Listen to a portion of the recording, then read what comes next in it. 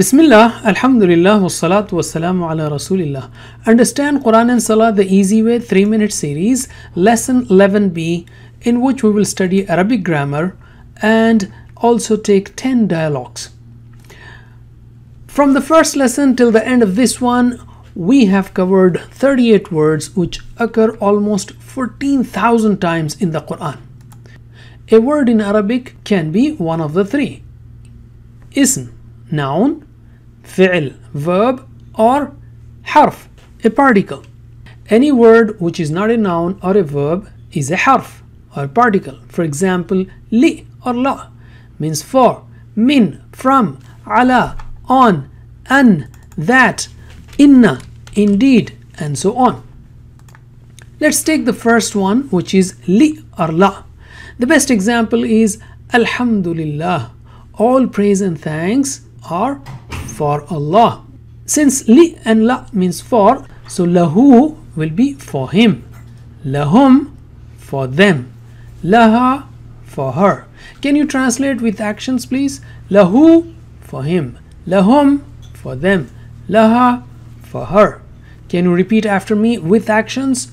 Lahu, lahum, laha. Lahu, lahum, laha. MashaAllah. Now before going for dialogues, let's take a new word, which is a question word. For example, if I say ahada, is this? And so on. Suppose I find our friend's book, then I will ask, is this for him? Ahada lahu?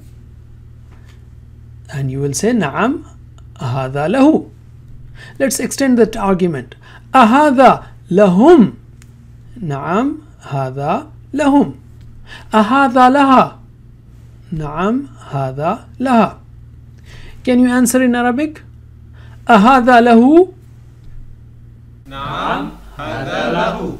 Ahada lahum? Na'am, hada lahu. Ahada laha? Na'am, hada laha. Now let's talk about you and me. Laka. Laka means for you. Li for me. Lakum for you all. Lana for us. Can you translate with actions? Laka for you. Li for me. Lakum for you all. Lana for us. Now repeat after me in Arabic only with actions. Laka li. Laka li. Lakum lana. Lakum lana. Let us use the same style of dialogues. So if I say ahada laka, is this for you? You will say Na'am, hada li. ahada lakum, is this for you all? Na'am, hada lana. Once again, ahada laka, Na'am, hada li. ahada lakum.